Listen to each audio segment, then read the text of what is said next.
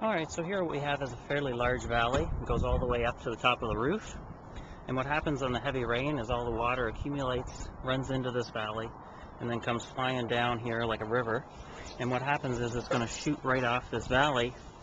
With the momentum, it's going to go right over the eaves trough, especially with the height of this valley in relation to the height of the eaves troughs. There's definitely not going to be any water hitting the eaves troughs at that angle. So what we need to do is put in a stop that's going to stop that water from flowing over the front. It's called a little valley diverter. This one here, it's a fairly substantial one due to the height difference that we have there. So this gets mounted in there.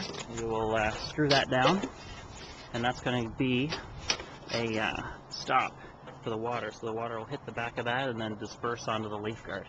So we only install these on inside valleys, nowhere else, and it's just because of the sheer volume of water that flows down these. Whether you have leaf guard or not, valley diverters are definitely a good idea.